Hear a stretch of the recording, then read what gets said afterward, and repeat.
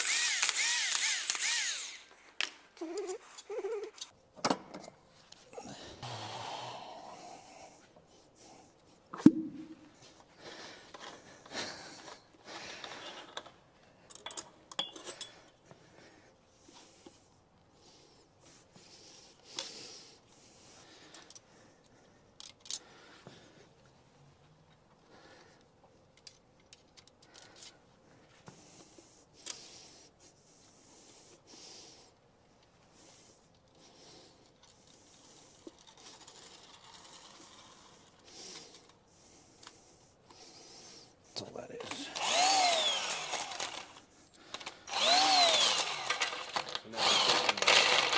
Taking the actual pump off.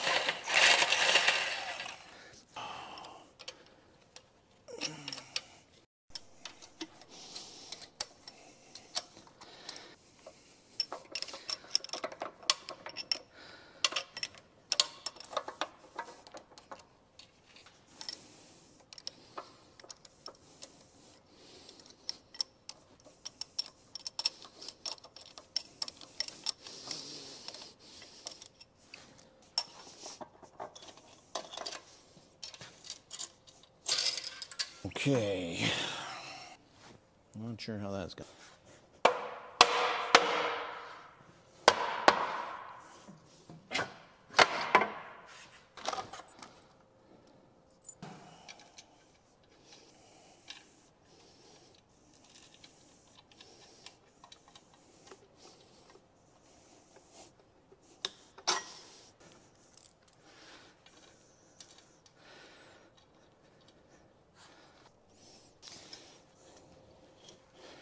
Feel like using an impact and shearing the housing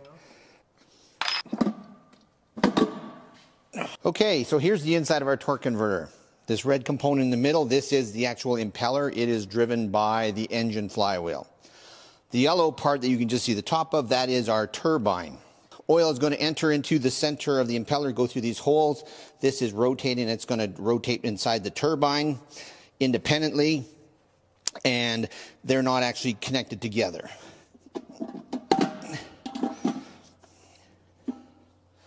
There's the impeller then.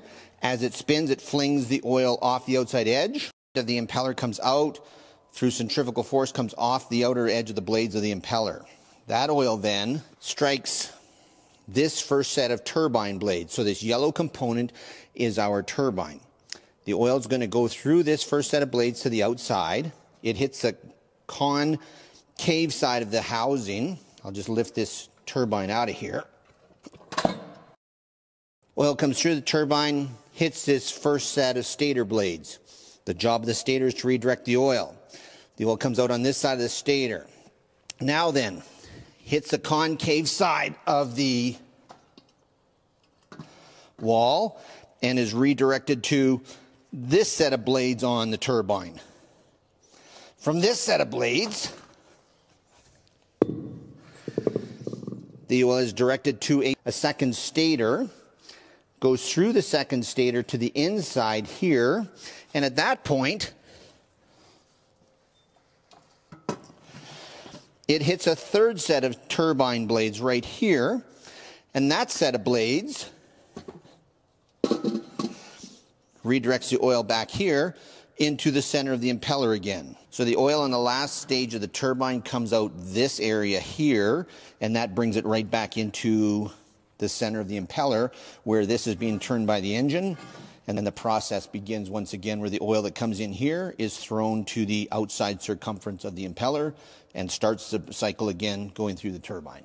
This turbine is one physical wheel, but it has three separate elements or three separate sets of blades. So I have one set here, I have a second set here, and I have a third set in here.